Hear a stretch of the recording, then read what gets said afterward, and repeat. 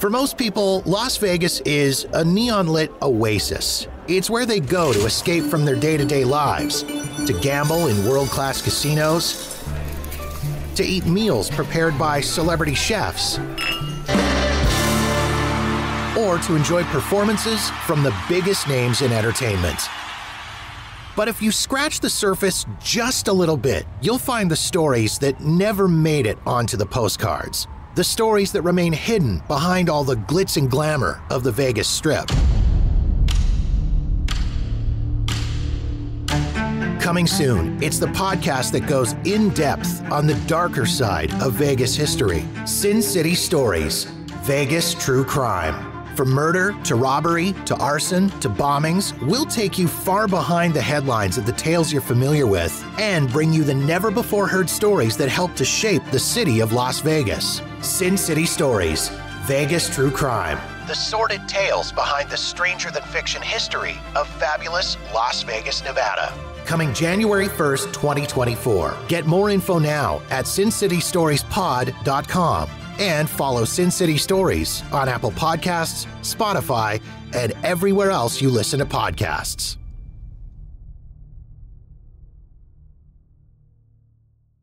You're listening to True Crime Feed.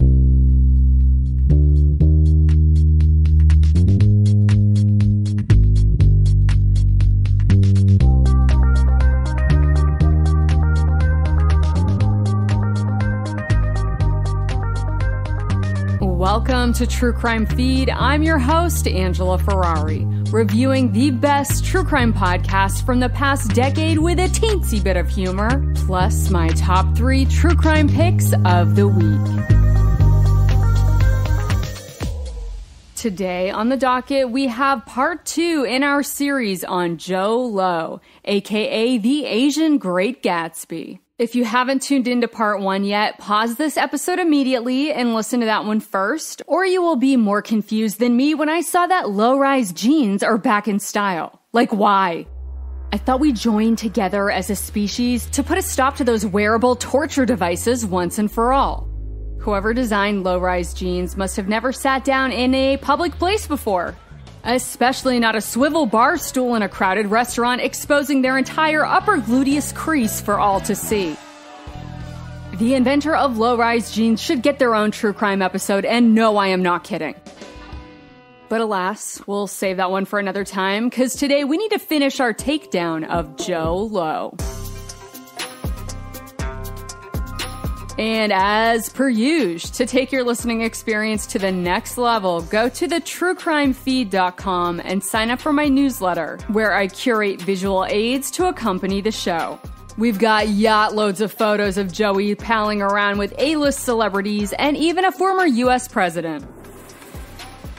Alrighty then, you will remember last episode we learned about Jho Low's early years in Penang, Malaysia, his time at boarding school in London where he rubbed shoulders with some of the world's wealthiest teens. Then he was off to the Wharton School of Business in Philadelphia, where he took a semester off to travel to the Middle East and learn about sovereign wealth funds.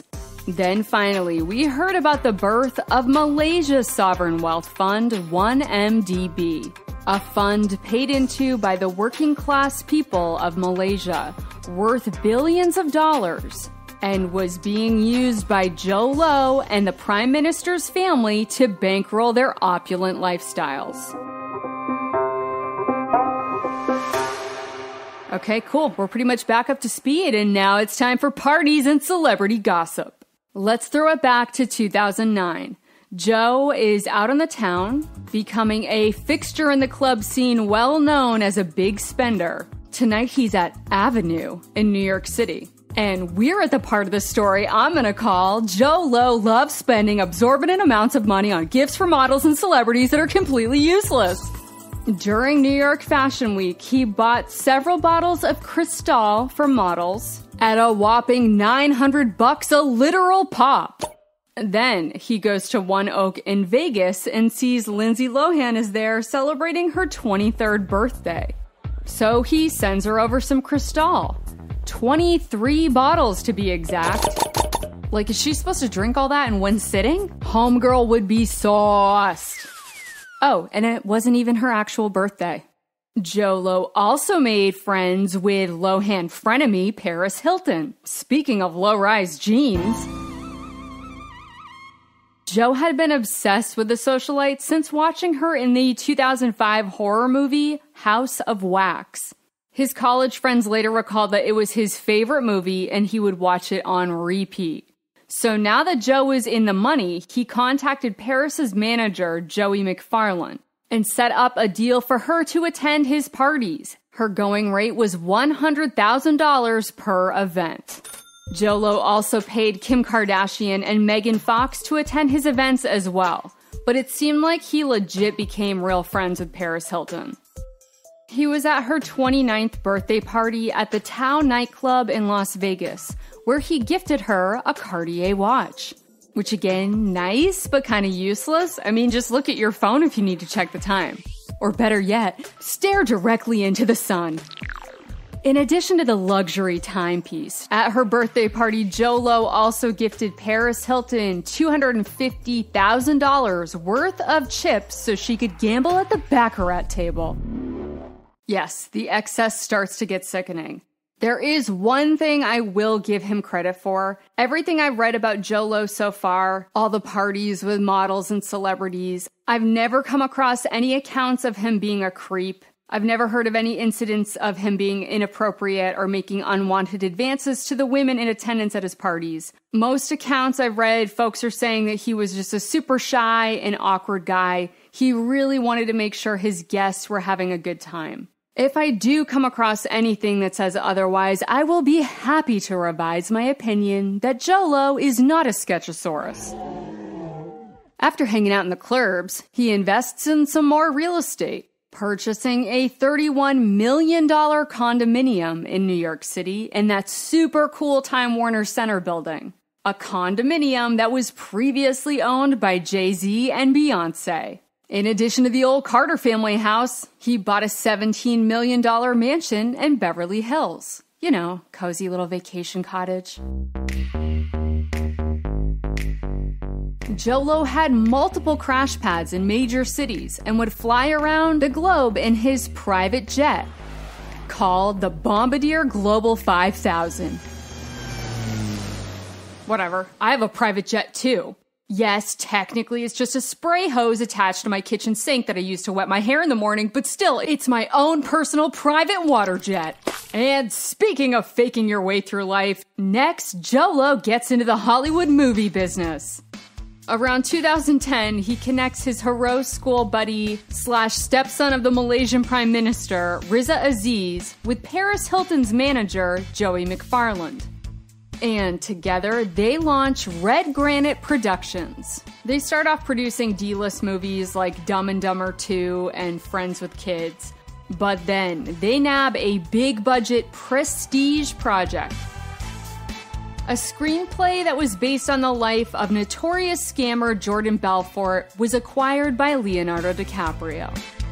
Leo wanted to work with Martin Scorsese, but they were having issues getting the big Hollywood studios to sign on to the project. So Leo and Marty were thrilled to team up with this indie production company with deep pockets. And thus, The Wolf of Wall Street was born. Red Granite Productions gave these guys free rein, and it shows. The Wolf of Wall Street had a $100 million production budget, and no content restrictions on the project. The movie broke a record for how much profanity was said on screen. And in my personal opinion, this 3-hour movie could have easily been an hour shorter. It actually was in many countries where they had to censor out the curses and graphic sexual scenes. I do think that monologue at the beginning with Matthew McConaughey was absolutely brilliant. That part is worth a rewatch, still totally holds up, and even more impressive when you find out that that whole weird chant and chest pounding was improvised by Matthew McConaughey. But everything else in that movie is junk food, fodder for making hilarious internet memes. But nevertheless, this super overhyped, way too long indulgent vanity project was nominated for 5 Academy Awards, including Best Picture, Best Director, and Best Actor. It grossed over $400 million worldwide. A movie based on rampant corruption and fraud was funded by rampant corruption and fraud. And I can't wait for the movie to come out about the making of this movie. Rewind 4 months before the production of The Wolf of Wall Street even started, the real-life Jordan Belfort, of whom this film was based on, was invited to a party at Cannes where Red Granite was to announce the launch of The Wolf of Wall Street. You guys, they spent $3 million on just the launch party. Kanye performed at it. And in the middle of Yeezy's spit and flows on the mic, Jordan Belfort turned to his wife and said, "This whole thing smells like a scam." It was 2011. If only others had sniffed out Jho Low too and put a stop to this, maybe Malaysia could have saved some of their hard-earned money. And I wouldn't have wasted my time watching the entire 3 hours of this completely overhyped, excessive movie. And in this alternate reality, instead of The Wolf of Wall Street, there could have been a film called The Honey Badger of Bourbon Street, in which an adorable weasel eats and drinks his way through renowned New Orleans restaurants, making friends along the way with a reasonable running time of 90 minutes. But that's not what happened. Instead, Jho Low gets super close to Leonardo DiCaprio. They go on gambling trips to Vegas, and Joe even gifts Leo a $3.2 million original Picasso painting. Perhaps Joe thought Leo would like the painting from Pabst Picasso because they both liked schmoozing girls half their age. Side note, I have not been able to look at Picasso's work the same again after hearing the way he described some of his, quote, muses. Saying things like, "For me, there are 2 kinds of women, goddesses and doormats." And also gems like, "Women are machines for suffering." What a charmer. Dude, Pablo Picasso's own granddaughter said when it came to young women, quote, he submitted them to his animal sexuality, tamed them, bewitched them, ingested them, and crushed them into his canvas. After he had spent many nights extracting their essence, once they were bled dry, he would dispose of them. End quote.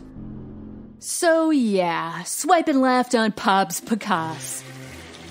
Jho Low continued his bromance with Leo, who was a guest of honor at Joe's epic 30th birthday party in November 2012.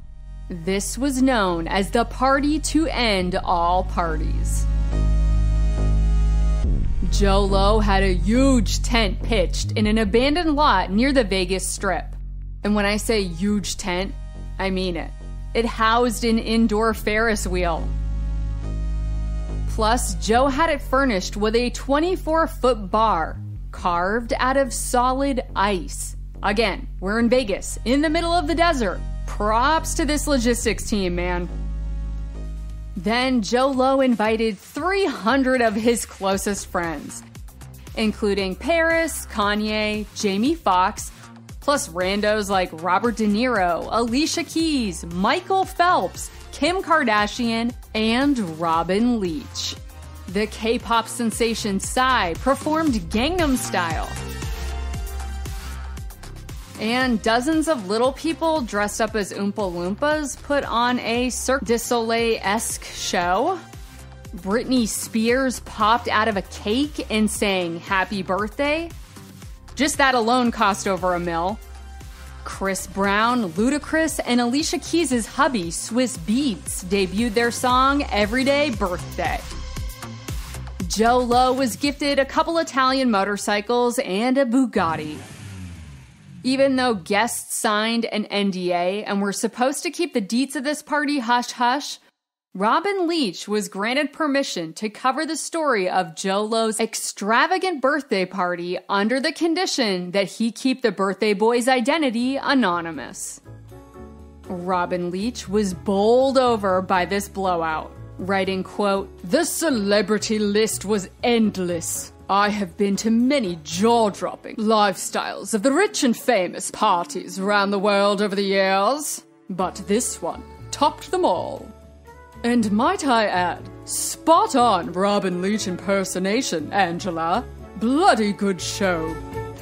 End quote. Jho Low's 30th birthday party for the rich and famous cost double-digit millions. Again, all paid with stolen money.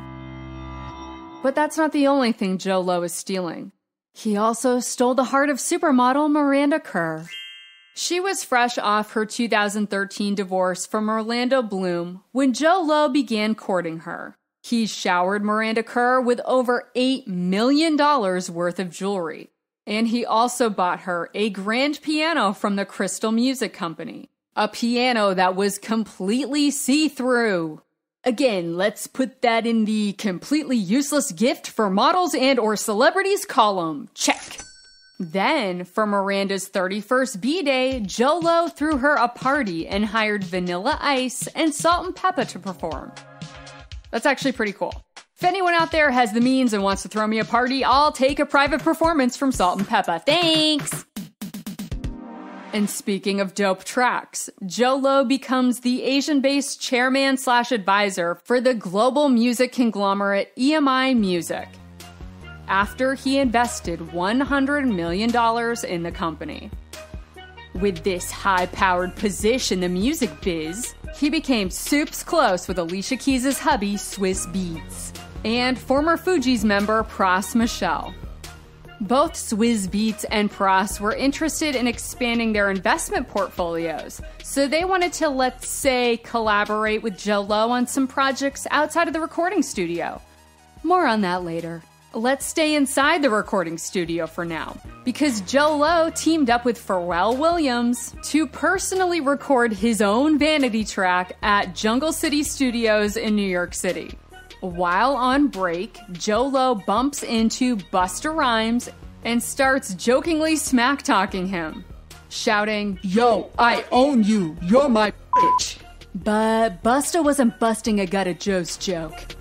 Instead, Pharrell had to defuse the situation, and you guys, I think that maybe this is how he got the inspiration for his hit song Happy. I picture him being like, Come on, Joe, Busta, you guys should be friends. Clap along, let's get happy.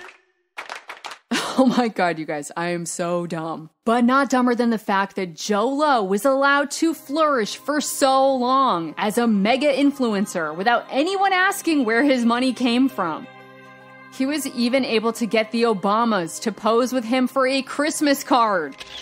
The entire world was his oyster, and we were all just a bunch of shuckers. Until things finally came crashing down. Folks in Malaysia had been dubious about corruption since spotting the Prime Minister's wife, Rosa Mansour, walking around with a different Hermes Birkin bag every day. Reporters had been silenced for years, but then the Malaysian financial newspaper The Edge was able to publish a scoop on the Prime Minister, Najib Razak. A document had leaked showing that the PM had diverted money directly from Malaysia's sovereign wealth fund 1MDB to his personal bank account. The Wall Street Journal also got word and started making the connections from the Prime Minister to Riza Aziz to Jho Low, and began to untangle their complex web of shell companies. That's when the U.S. Department of Justice began their investigation. By 2016, this became the largest kleptocracy case in DOJ history. At least $4.5 billion was diverted from the 1MDB fund, and authorities began seizing assets and arresting people close to the scandal. In 2018, Prime Minister Najib Razak lost his bid for re-election, and then he was arrested by the Malaysian Anti-Corruption Commission. In 2022, he was found guilty and sentenced to prison for 12 years. His stepson, Riza Aziz, he was arrested in 2019, but his hearing doesn't start until October of 2024. Riza's mother, Rosma Mansour, was also charged, convicted, and sentenced to 10 years. However, she's been able to stay out of prison so far due to a lengthy appeals process, further delayed by COVID, plus she recently gave birth. I'm pretty sure she's still in Singapore at the moment. But dude, when authorities raided her closet, they discovered a treasure trove. Here's a breakdown.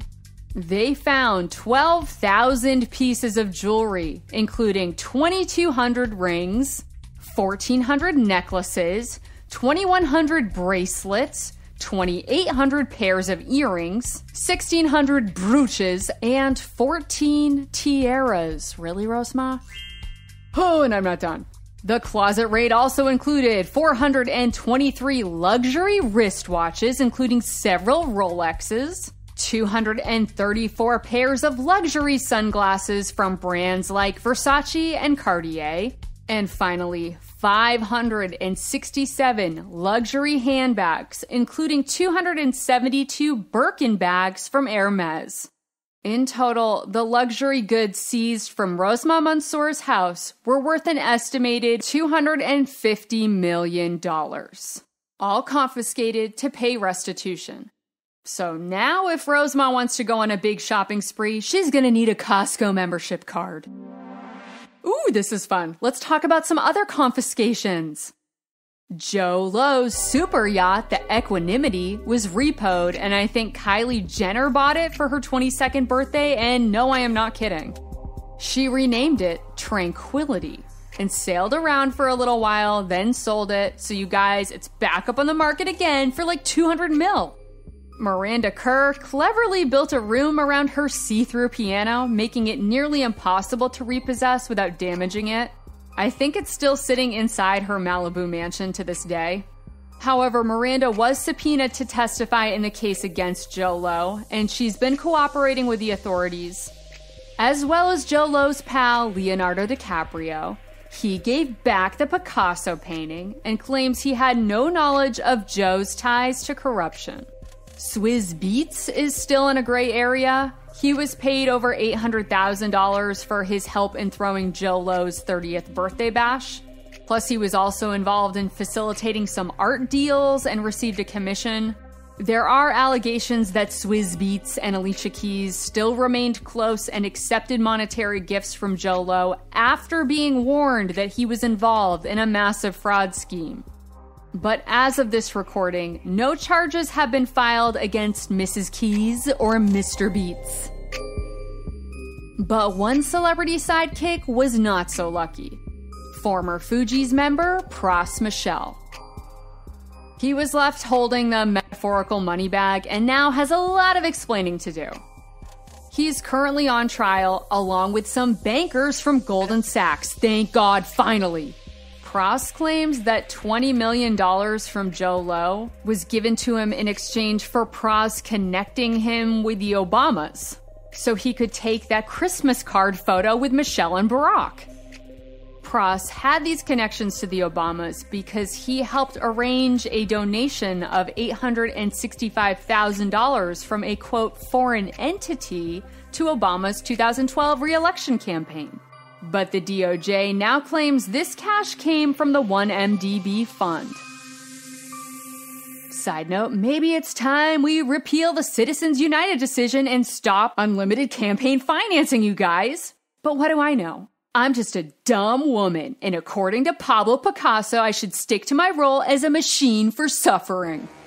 Anyway, Pras was convicted in April 2023, but he's starting his own appeals process, claiming his attorney bungled his defense by using AI to draft his closing arguments. And no, I am not kidding.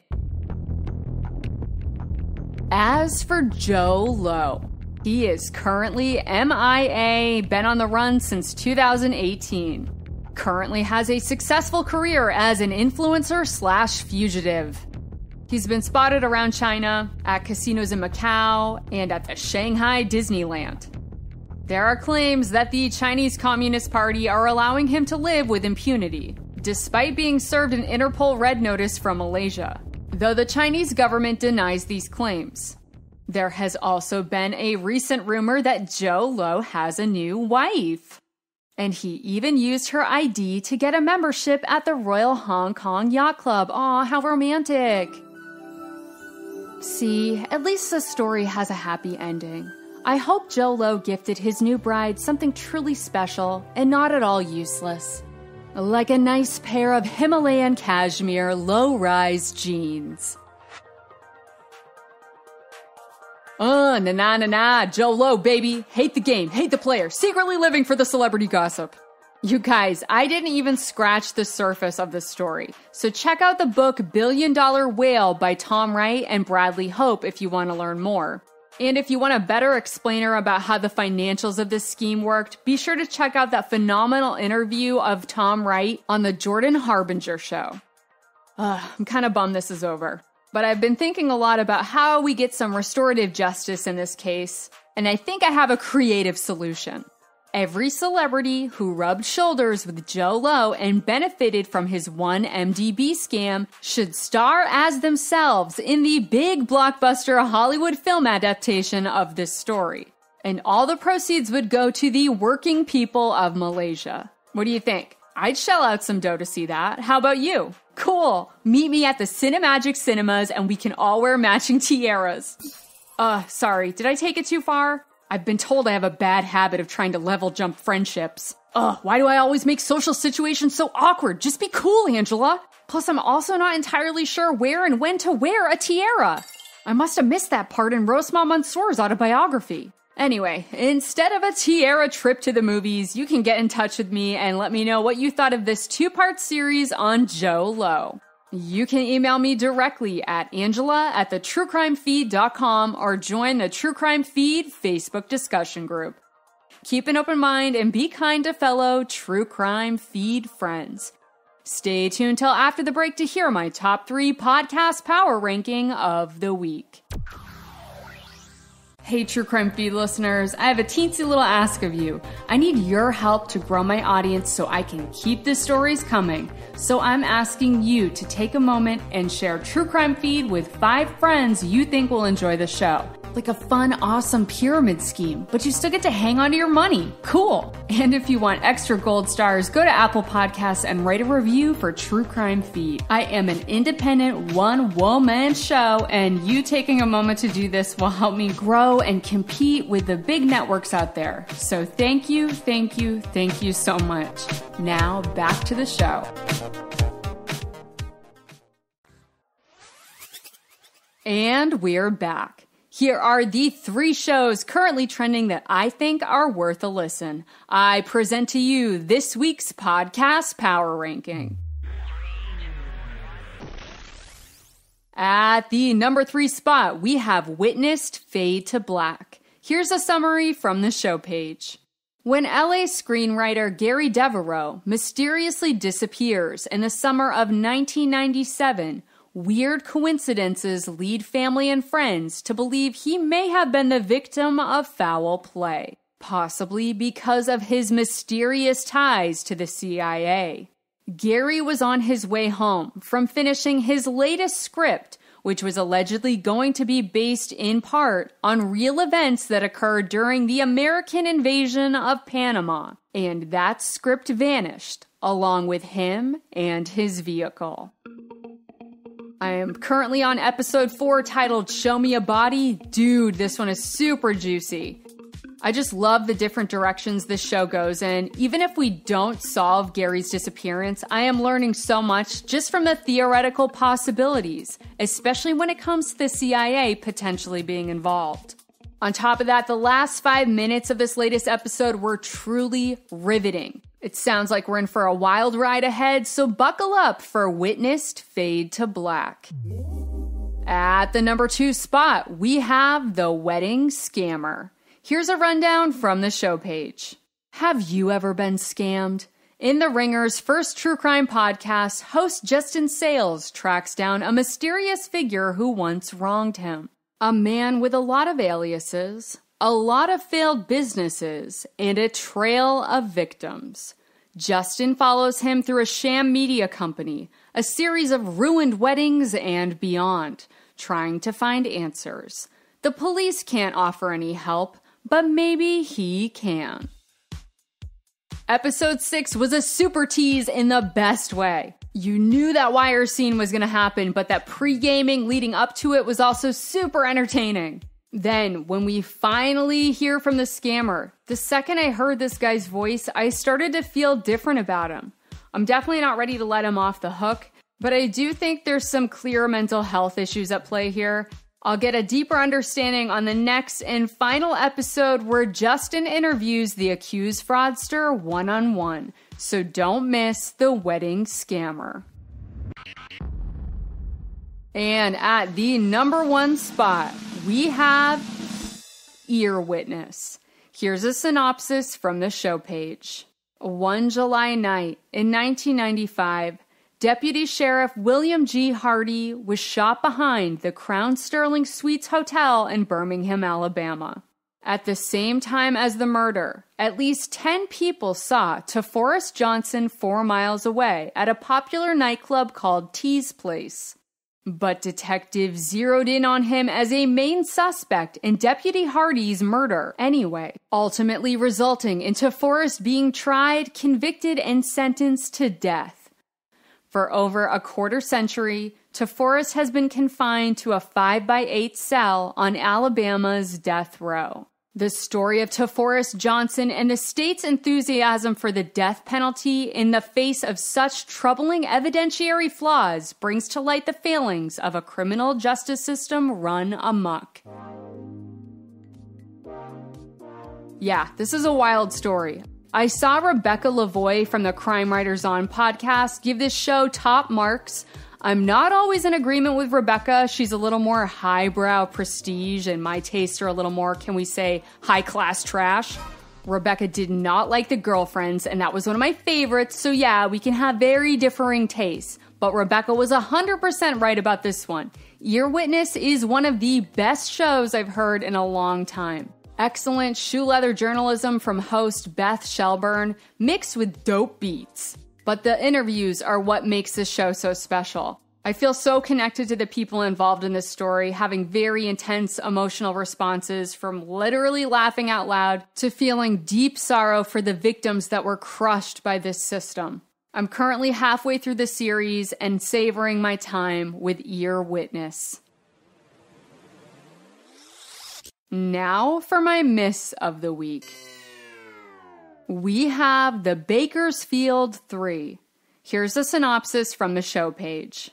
When 2 friends go missing back to back, and in between their disappearances, a third friend is murdered, their mothers begin their own investigation. As the connections between the 3 cases are explored, the mothers navigate devastating twists and turns, including one revelation that shakes the community to its core.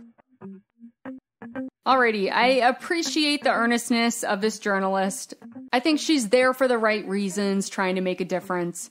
But there is no resolution to be found here.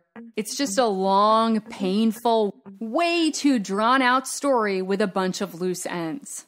I really don't get why this is currently ranking number 1 right now. I liked episode 1 okay, but man, after listening to the stellar reporting on Ear Witness and comparing it to this show, it's like going from a delicious, light, fluffy chocolate souffle to a snack pack pudding. You know, I'll still have a few bites, but I can't get through a whole 6-pack. So I'm sending the Bakersfield 3 and my remaining snack pack puddings down my podcast queue trapdoor. Find out next week if Ear Witness will remain in the number 1 spot or if a new show will swoop in and take its place. Let me know what trending shows are in your top 3 and what show fell through your podcast queue trapdoor. I'll meet you back here next week to dust off another superb true crime show from the archive for your next feeding fix.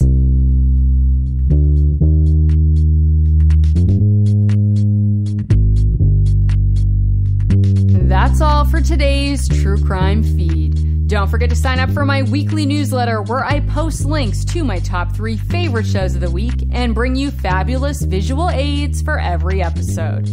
Be sure to follow the show on Instagram, Twitter, and Facebook to join the conversation, especially Instagram where I'm making those dank memes. And as always, if you enjoy this show, please leave a review and tell your fellow partners in crime to tune in to True Crime Feed. It's a huge help to grow the show, and it means the world. So thanks for riding along and allowing me to be your audio accomplice. Join me next week for another feeding.